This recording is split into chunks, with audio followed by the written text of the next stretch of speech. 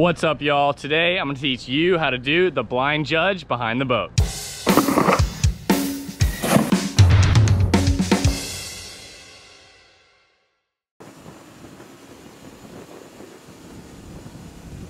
The tricks you're gonna wanna already know how to do before attempting this trick are basically just a railie and a backside 180. I do suggest learning this backside 180 into the flats. If you can do that consistently, landing bolts almost every time, I do feel that this trick will be very easy for you. I do feel that not many of you are gonna actually want to learn this trick and may think that this trick is very scary. And I will say, yes, the trick is very scary to attempt for the first time, but it is actually not that hard of a trick to do. So if you can get the ball to attempt it, I think it won't be impossible to do. The edge you're gonna wanna take for this trick, I will say, is a pretty solidly hard edge, like a very hard edge, because I do feel that the further you land past the trough, the easier the landing is gonna be, because if you only do like a half send and land heavily on the trough, the landing will be a lot heavier. So yeah, take it pretty hard, send it far into the flats, and I think it'll make it a bit easier. Setting up for this trick, make sure you get nice and wide, probably as far away from the wakes as possible.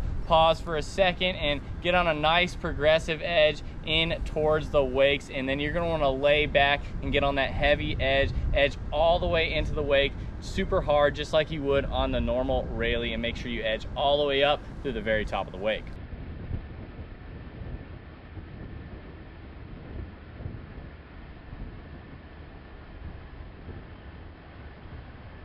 Now that you've edged all the way through the very top of the wake, as you're going up the wake, you're going to want to do sort of that same exact sort of scooping motion you would do on your normal railie, letting those feet drift out behind you. And now you're in the air for a large amount of time, just like your normal railie. You can spot the landing the entire time, and it's not until you're on your way down from this trick you're actually going to initiate the backside 180.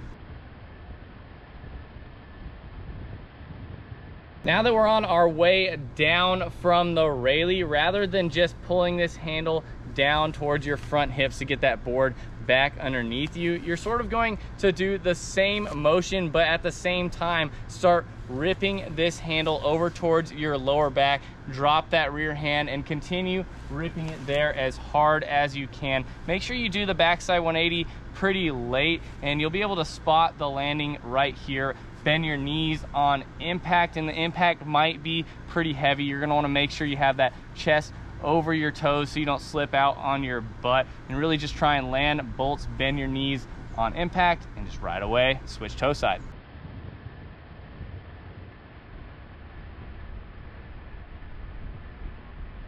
The most common problem I see when people attempt this trick is they actually pull the trick to blind too early, which is completely understandable because you probably don't really want to die, but whenever you do this, you end up slipping out on your butt. To fix this problem, you really just need to have a little bit of faith in your blind landings and wait a little bit longer. Make sure you get that chest over your toes so you don't slip back on your butt, but yeah, a solid amount of balls to help yourself wait a little bit longer would be pretty helpful, and yeah, that's kind of what will fix the problem. I'm gonna give you a quick little summary of how to do the blind judge. You're gonna wanna make sure that you're nice and wide, pretty far, probably as far as you can away from the wakes. Get on a solid progressive edge into a hard edge in towards the wakes, like you're gonna take a really big railie off the wake. Take that little scoop off the wake like you would do on your normal railie. Now you're in the air, your feet have drifted out behind you. You can spot the water down below you the whole time. You can pretty much see your landing the entire time. So on your way down from this railie, that's when you're gonna wanna take this handle and rip it over to your lower back. And as you've done that backside 180, you're gonna wanna spot your landing down below. Make sure you get your chest over your toes, bend your knees on impact, and just ride away.